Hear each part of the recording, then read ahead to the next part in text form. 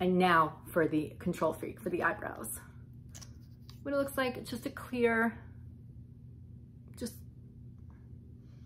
can see just a regular wand. I don't have the best eyebrows, but I still like to have them in place.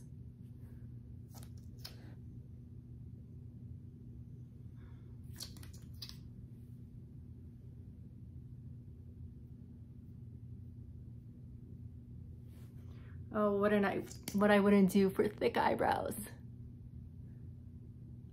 And it goes on really light, doesn't feel like you're wearing anything.